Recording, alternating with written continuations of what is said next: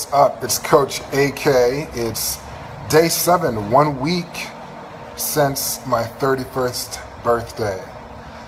This morning it's been a little bit of a lazy day. I've gotten a lot of work done. There was a little bit of a typhoon that came in that dumped some rain. But ideally a lot of work has been going on inside on the internet. You can hear outside right now some little jeepneys coming by, so it is a little loud. Yesterday was cool. We met with the kids, met with some of the scholars that we haven't seen I haven't seen in over a year.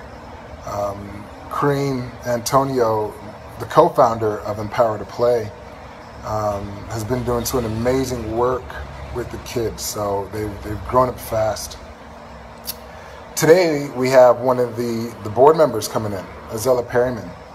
She gets in tonight from South Africa, so she's going to be a big help and a big support for the team, as well as we have an important meeting tomorrow with the U.S. Embassy. And they've been an amazing partner with this whole organization, with the work that we're doing. And this meeting tomorrow is wish us luck. It's really important. So today we're actually going to be heading out in a little bit. We're meeting the barangay captain. There's an event going on over there. We also have to go to the airport. So there's not a lot happening today, but we're still going to keep you updated. I know if you're looking at me, I'm breaking out a little bit. Why? I don't know. My diet is a little bit different, but I'll stay healthy. I'll be good. So we're going to update you throughout the day. It is day 7, 1 week outside of my birthday. But like I said, yesterday was really cool. It was really good. It's one of those things where sometimes for me, I was thinking like sometimes it's when you have nothing is when you realize you have everything. And in the United States, sometimes you have everything, but you realize that you really have nothing. And I think when we're in these communities, yes, these kids and these families may not have as much as we have in the United States, but the happiness, the joy that these kids have, that these communities have, the sense of family, the sense of friendship, the sense of just being warm and welcoming is so big. So that's what you can get when you get outside of America. I know you can find that in America, but over here we're living it, we're seeing it on a daily basis, of how you can have so little but actually have so much more. So like I said, I'm going to continue to update you on not only today but throughout the year about all the work that we're doing, all the work that I'm doing. So stay tuned. Day 7.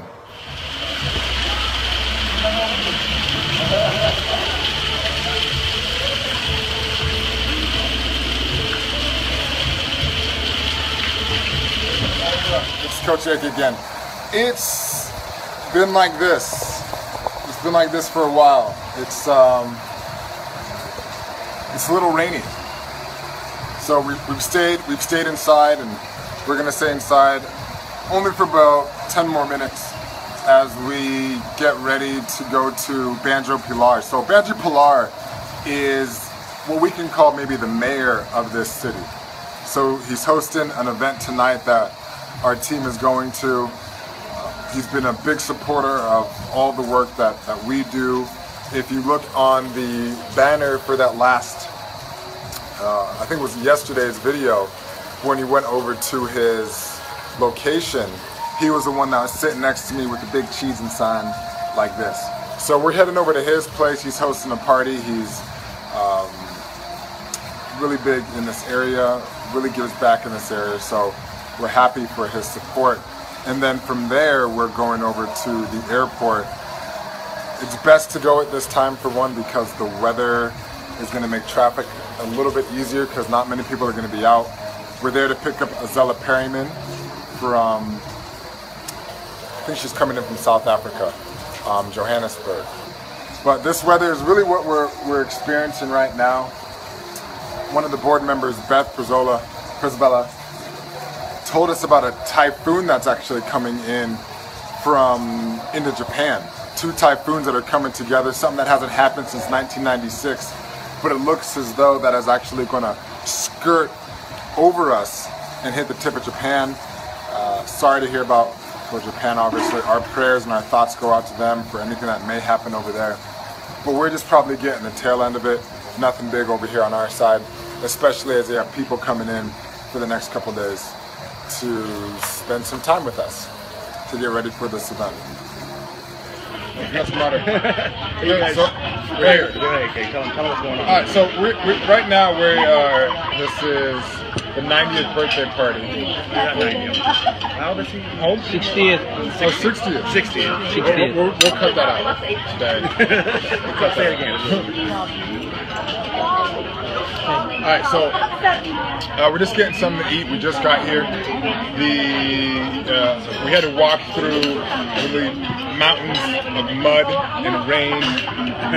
Just joking, it wasn't that bad. But ideally, I just want to show you a little bit of some of the Filipino food actually catered by These sisters. these sisters. Yeah, the place where you're going to actually be meeting when you come to the area, there's a restaurant called D Sisters. Like, This is the relative also. It's a family. Also, yeah, it's a It's a family business. Family business. So just gonna talk a little bit about the food. Obviously we have the white rice. We all know what that is. you got to describe, Prince. Describe. What's this one, Prince? What is this one? This is the menudo. This is the one menudo. is the big broccoli. The beef broccoli. Yeah. Menudo. This one is menudo. This was menudo? Pork. Yes. Yeah. that's Menudo and pork Menudo pork with pork liver. with pork liver. Yeah. Okay. And with tomato sauce, Tomato sauce. with potatoes What's and that? carrots. Okay, and carrots. What's this? That's what we call the embutido. It's Embutido. pork. Yeah. It's pork. It's ground pork. So this is ground pork, pork, yeah. some more pork, Yeah. All pork. all pork. Have you seen the wife of mine? Yeah. No, I haven't And then seen we her. also have some right This ribs is and Tintin, some by the way. Simpson. This is So Tintin. He'll be Tintin. catering your food, by the way, you guys. She'll be catering for the Empowered Play. No, don't be shy. Don't be shy. It's too late now. You already walked up to We already me came now. in. So she's been with us since she's been with us since day one. Since day one when we started this 2 years ago. Yeah, so We're going to go meet Banjo's wife in a minute. then we got some vegetables, but we're just gonna get something to eat. This is a little bit of some of the local culture. I'm starving, so by the end of this, you will not see anything on this plate. But this is just some of the food. This is gonna be good. So, how's the food? We'll take it up. I'm gonna take a bite. So we're gonna. I can't fake They it. want us to. They want us to actually leave real quick, you guys. Okay. Take a break real quick to go meet Banjo's wife, the congresswoman, before she leaves. So Okay. that's what they're telling us. Counselor, Okay. I'm sorry. The C woman. So we're gonna save this right now. Yeah, we'll be Come right right back and come from there. How you doing? It's Coach AK. I'm Carlos Catbula, one of the Punta Kapamilya of Barangay Pasong Tamo. Yeah. So what he is, he's one of the he's one of the judges in Paso Timon, and we're having a conversation because last year I was the associate dean of students, and one of the things we're really trying to incorporate was something called restorative justice, and here. The way their legal system works, I find it found to be very effective. Yeah. So explain a little bit about how your legal system works, how you handle disputes, Yeah. and how it moves up the ladder. Okay. We handle the dispute with of course, explaining each other first, both parties explaining to them about the problems, and then we're going to ask them, both parties again, what happened, and then we give our solution, or we give our mediation in a proper way. And of course, we also ask them to settle the dispute in a win-win solution, in a right manner. That's what we do. So we will always take care here the cases of troubles or and land dispute and the gossip, and more often we settle the quarrels of every parties. That's what we do. Yeah. And this system is something that in the United States, many institutions are trying to adopt. And what the judge here is doing, he's finding effectiveness in that manner. Of the cases, how many are you able to handle within your system?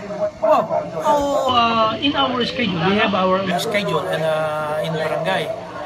We are in a group, Saturday group. We are in the Saturday group. Now, we start our hearing at 9:30 in the morning, and sometimes we finish about 4 o'clock or 5 o'clock in the afternoon, because we have 24 up to 30 cases handling that day. That's one day only. And we also tell them, explain them, if they don't get the amicable, they don't have the settlement. We have the process of our justice. We have to go on the third schedule of hearings before we issue the request of the complainant about the certification to file action. Okay. And that's the time that they will go to the court. Right. And then of the number that comes on the Saturday, how many end up moving to that third round?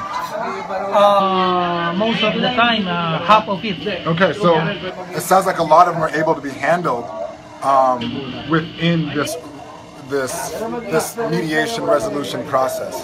That sounds very effective. In the United States, we have one system, and it's usually the accuser and the accused, and both parties they don't really handle the situation, right? So one person, a punishment may happen, but in the end, both people may not feel like the situation was resolved because they weren't a part of the resolution process. So I just want to say thank you for sharing some of your thoughts, some of your ideas, and the effectiveness of something that we're trying to do. But obviously, we should start looking at other places because it seems like they already know how to do it. Yeah, much welcome. Thank you very much. Much welcome. Appreciate it. We'll be touching base.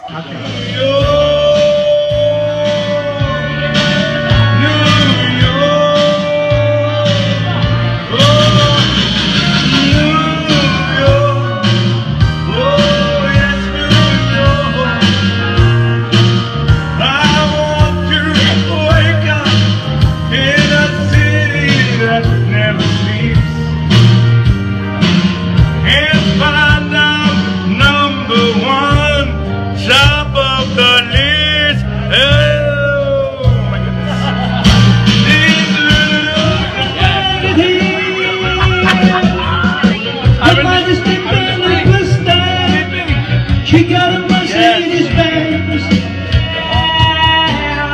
If only you could hear me shout your name. If only you could feel the love again. Just stars in the sky will never be the same. If only you were here.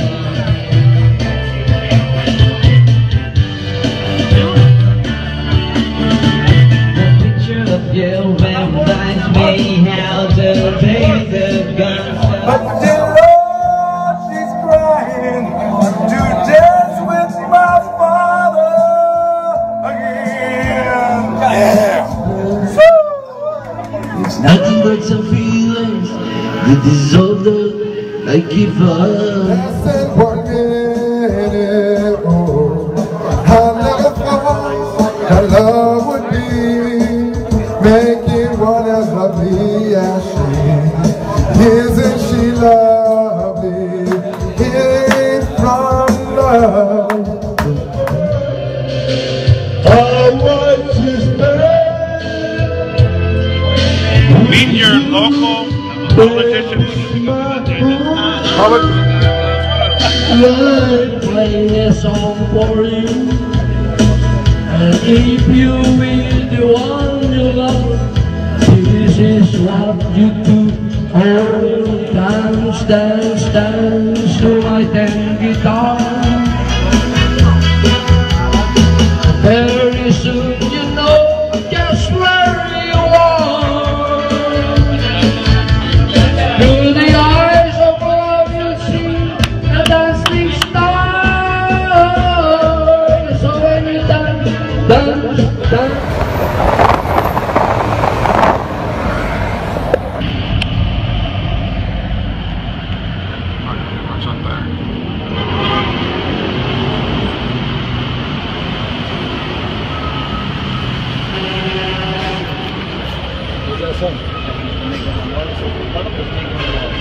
So, I mean, obviously we were inside the province. That's really we'll say the suburbs, but I want people to know that there's places in the Philippines that look just like Beverly Hills, better than Beverly Hills. So when you think about some of these countries, like right here, I'm going to show you a big IMAX theater. Right? This is IMAX. Look at this. You got thousands of people just all in here, right? Thousands of people.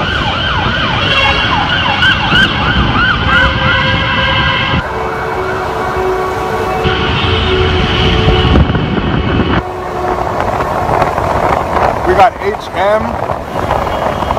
We got a Mega Mall.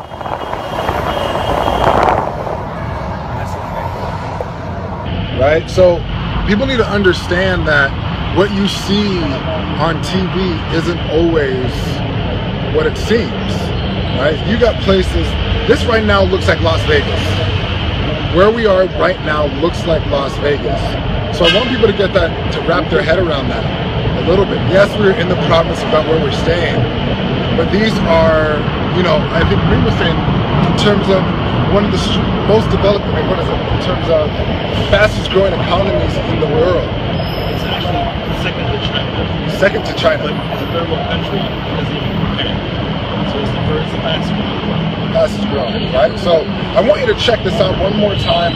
This is actually on the way just to go to the airport. So you got places just like Beverly Hills. That's the thing about the Philippines. You got the island lifestyle. You have, you know, if you want to live in this area, the Las Vegas or the strip type area. If you want the province. So you have so many different places that you can live in. We're gonna check this out just one more time. But just look at it. I want you to hear the noises. I want you to see the sounds. I mean, hear the sounds. Look what we see. It's quite impressive.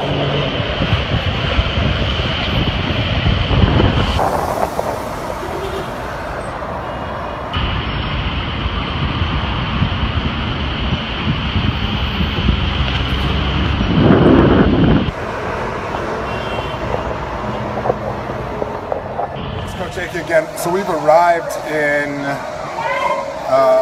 Manila International Airport. We just got here. We are waiting for Azella Perryman, one of the board members from South Africa. The funny thing is, our organization, we really work kind of like through a Skype, through a Zoom. So all of our board members are really all over the world. So this would actually be the first time Azella and I meet for the first time, as well as the rest of the team. So she should be coming up momentarily with our team, and when we do, we're going to be happy to greet her and introduce you to part of the Empower 2Play team. We're super excited. Stay tuned.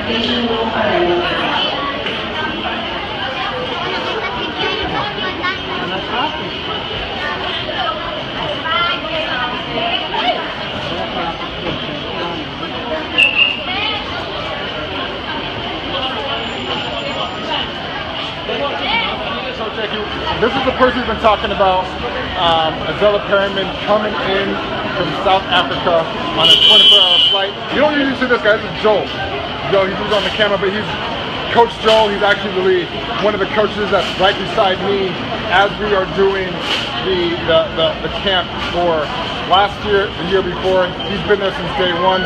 Azella's now starting. She's part of the family, and we got an important meeting tomorrow at the embassy.